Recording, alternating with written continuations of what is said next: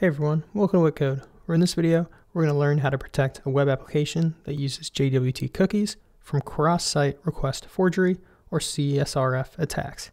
So before we begin, let's go over what a cross-site request forgery attack is. So a cross-site request forgery or CSRF attack is where an attacker tricks a user into making an unwanted request. For example, say the user gets an email from an attacker containing a link, such as this here.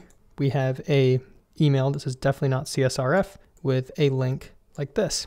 If the user clicks on this link, so say we click on this link, it could perform an unwanted action on the user's behalf. So we click on this. Currently we're unauthorized. We'll learn about this throughout this video, but potentially clicking on a link like this could be dangerous.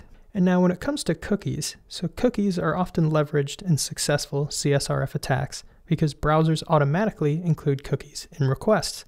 So when we click this link, cookies associated with that domain or that origin will be sent to.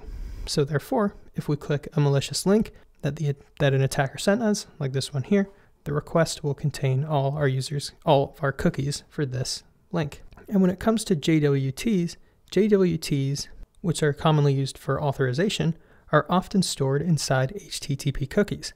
Therefore, CSRF attacks can use these cookies to perform unwanted actions on sites that require authorization. In other words, if the link the attacker provides is to a website that requires authentication, then the attacker could use the JWT cookie to bypass this. Now let's demonstrate an application that is vulnerable to CSRF that uses JSON Web Tokens and cookies. So specifically, what we're going to be using is a Node application with the libraries Express, so Express here, Cookie Parser, and also JSON Web Token. So if you're not familiar, Express is just a minimalist web framework for working with Node. JSON Web Token here is a library that implements JWTs in a Node app, and Cookie Parser is a middleware, which basically means it handles requests, and it parses cookies received in the request and places them on this request object. And it has a few other things as well. But now let's go over this code. So our code will consist of a login page, which is at this route here, a global JWT authentication middleware, which is this right here, and a protected route, which is this here. So specifically, this page right here will return an HTML login form. This global middleware right here will check the validity of a JWT token, and this is a protected route that requires a JWT or a valid JWT to access it.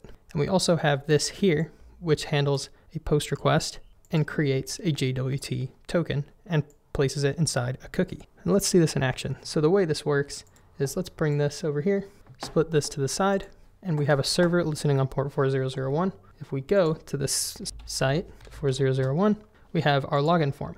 And now if we fill in this info, so let's just fill in a username and password, we get a message back saying a cookie has been set. And we can check this by checking inside our application tab.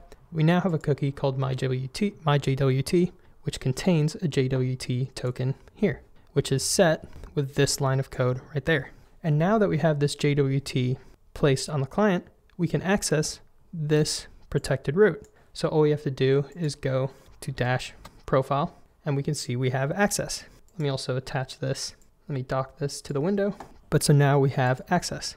So because we have this cookie set, so once again, we have this cookie right here set for localhost. Let's see what happens if in our email, we click on this link. So say we're looking through our email, we have it definitely not CSRF. Let's click on this and it takes us right in and we're authenticated. So when we click this link here, it sends this request, but also with our cookies. So if we look at the request, so let's refresh this, bring this up. Inside the request, in the request headers, we have a cookie. These are some Google Ads ones here, but we have our myJWT containing our JWT token. So when we click this link in the email, the cookies were automatically sent.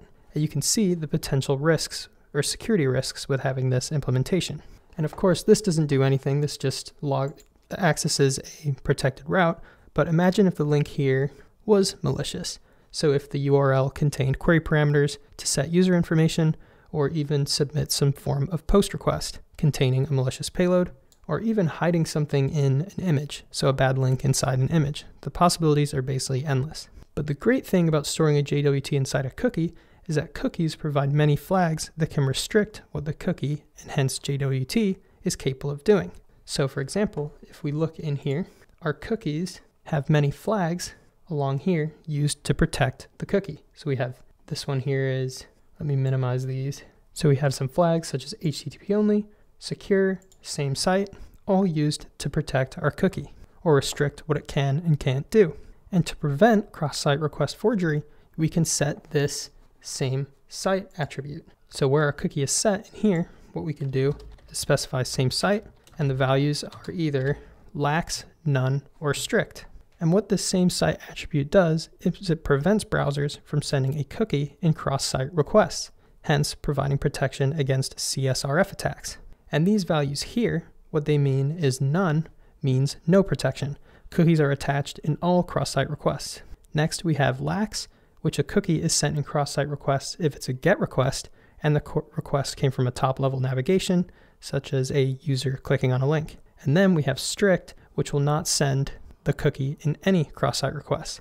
So now if we set this to strict, and let's also remove our cookie here, we can do right-click delete.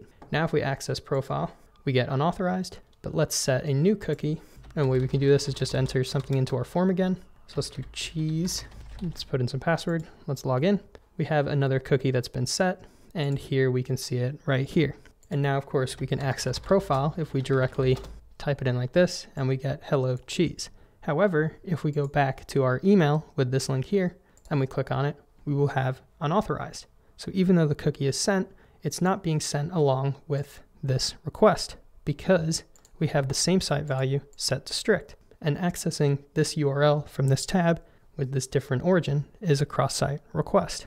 But this is just a quick demonstration on how you can protect cookies and JWTs from cross-site request forgery. Note that not all browsers support this same site feature. So this one, not all browsers actually support this. So as a result, further protection of an application with, say, a CSRF token would add even more security, but that's unrelated to the cookie itself and will be for another time. But this was my video on JWT cookies and CSRF. If you have any questions, leave them in the comments. I'll try and get back to you. If you want to support me, please consider downloading my Chrome extension called WittCode. And besides that, thank you and have a good one.